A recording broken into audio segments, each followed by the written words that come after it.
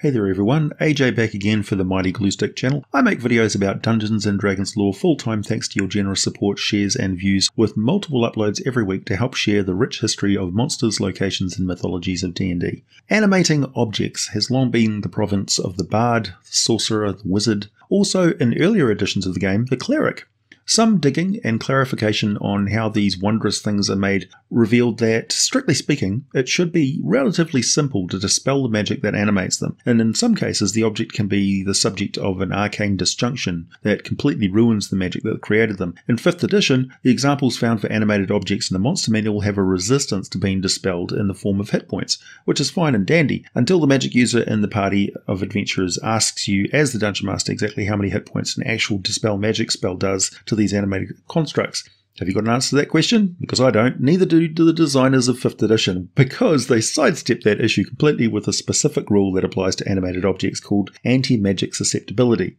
We'll talk about that in a moment. I think it's quite a brilliant idea actually. First though, particularly for those who have never played the earlier editions of D&D, I can tell you something of the ecology of the animated object, and just what goes into making them. These are not simple levitated bits of paper or trapped elemental entities who move around an object. They are actually invested with some of the mind of the spellcaster who made them, in a complex lattice of twisted weaves of magical flows. So there is a force and a charge, a dynamism, a will, an intense mental effort to both craft and breathe a semblance of life into these marvels. Back in 3.5 edition, a bard could make one for around 153,000 gold pieces and would sell it for just over 300,000 gold, so it's fairly lucrative. Clerics would find it a lot easier and cheaper at only 99,000 gold and sell the object for just under 200,000 gold. However, crafting the object is certainly difficult, and the actual ritual to breathe life into this object is very tiring, very personal, very involved,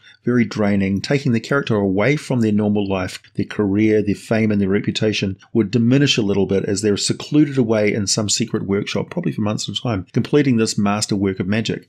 This was previously represented, elegantly enough really, by a cost paid in the experience points of the character. Keep in mind that in the earliest editions of the game, characters progressed quite slowly, and past a certain point, the level of the character was less about their amazing personal abilities and more about their rank and influence on the wider world around them. I've kind of lost sight of that a little bit over the years. Either way, the spellcasters who could make such an item are very high-level non-player characters. They would most certainly be very well known in the in your world, the world that your game is set on. Certain individuals might be well known for their particular style of animated armor, with some sort of stylistic motif that a bard in the adventuring party might instantly recognize, giving warning to the rest of the player characters that the armor is heavily enchanted and may pose a threat to them. You may want to make a secret note of the bard's passive perception and passive, well, let's call it their general knowledge, so it would be their passive intelligence score, because while wisdom will draw their eyes to the fine details, putting the background information of critical importance with these visual clues is where the bard should excel. It's like, hold up, your character notices something unusual about that suit of armor in the middle there, Martha. Your years of studying tales of famous wizards and artificers has enabled your character to recognize the unmistakable owl and rose petal etchings on the suit of Malandrian's marvelous mercenary armor, which, sure enough, starts to move slightly as you urgently halt the party at the entrance to the area. Nice one, Martha. Your bard saved the party from a surprise attack by the animated armor. Yes, you can make an Arcana check to see what else you know about this magical foe. You get the general idea. Bardic knowledge is one of the best things about the character class, if you ask me. Animated armor, flying swords, and smothering rugs are just 3 examples that we find in the core monster manual of what is possible.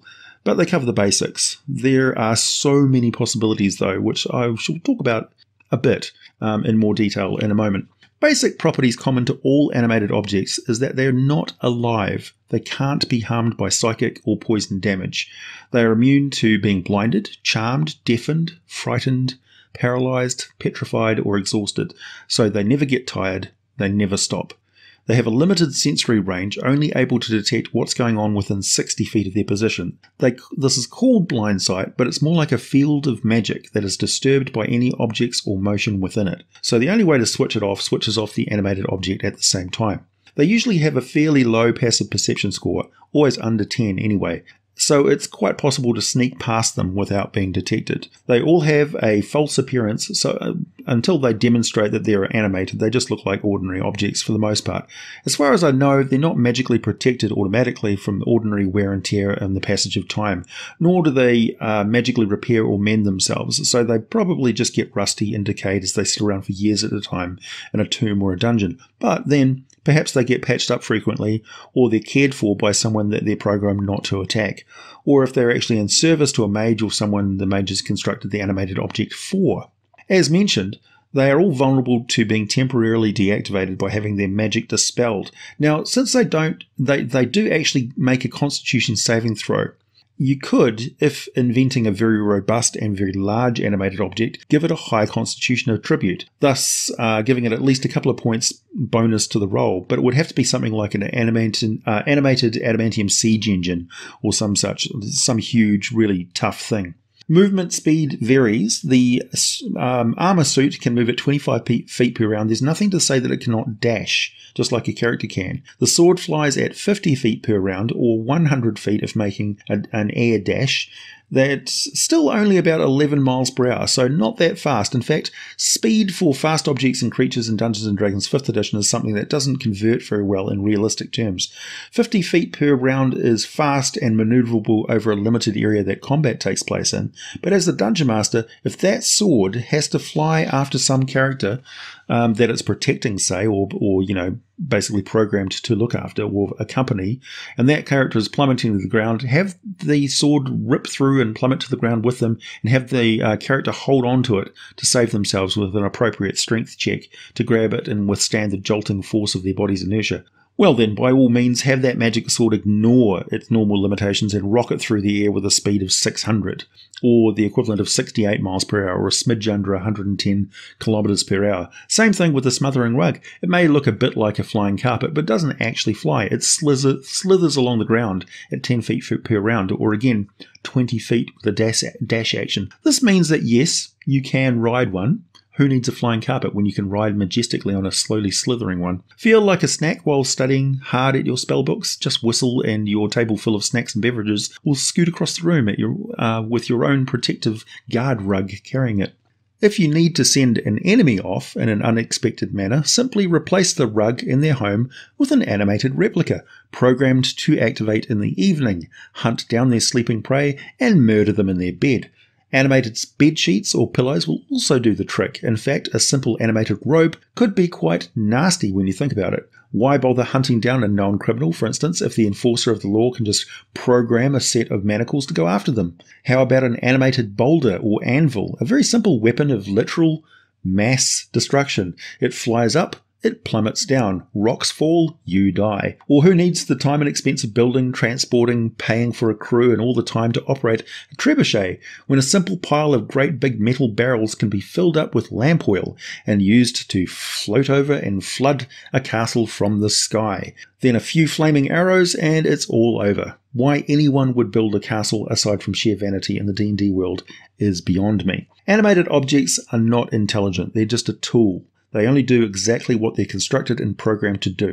They cannot react and adapt to the circumstances. They do not act to preserve themselves from harm. So when you're running one of them as a dungeon master, put yourself in the shoes of the mage who made the object, and imagine that they have a very limited set of instructions that they can give to the objects during the ritual. So if it falls outside of what the mage could manage to program at the time, there's no way that the animated object is going to be able to do it. They may see a thing coming at them which is capable of destroying them, but they're not able to comprehend anything. They just physically carry on as programmed, no matter what. A great example of this is the magical mop and water summoning bucket that the Sorcerer's Apprentice almost causes a disaster with in that old Disney movie with Mickey Mouse.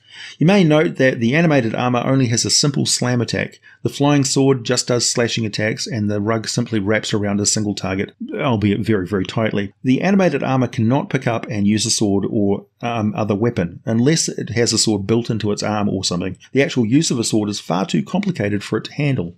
as a general rule, say your bard was also a skilled swordsperson, then perhaps they could program it to use a sword, but nothing else. So there are 3 examples provided that can be endlessly expanded and adapted to all sorts of different objects, from hovering platforms to arsonist tinderboxes, self-propelled battering rams to something as complicated as a large orrery displaying the movement of every planet in a local celestial sphere. Imagine a sword propped up in a rock getting automatically sharpened by an animated whetstone, while a suit of plate armor is being methodically oiled and polished by an animated cloth. Something as simple as a pair of forks that can skewer a game animal and act as a simple floating rotisserie, or an animated kitchen knife that peels and chops vegetables all on its own. What a treasure such a family heirloom would be, and I imagine they'd be fairly commonplace. If I was a wizard and I was making something for myself that took months and months of effort, I probably wouldn't expend my first effort on something as magnificent as a suit of armor when it could there's so many ways it could go wrong. Why not just make yourself a steak knife that carves steak for you, just to test it out? So, a deceptively simple monster listing in the core monster manual actually has a whole world of clever possibilities to the imaginative dungeon master. And I think the goal of a player character mage may well include the ability to cast this sort of enchantment to create an animated object of their own. Just a food for thought. Like, subscribe, check out my Patreon for more exclusive content and all the full scripts to these videos.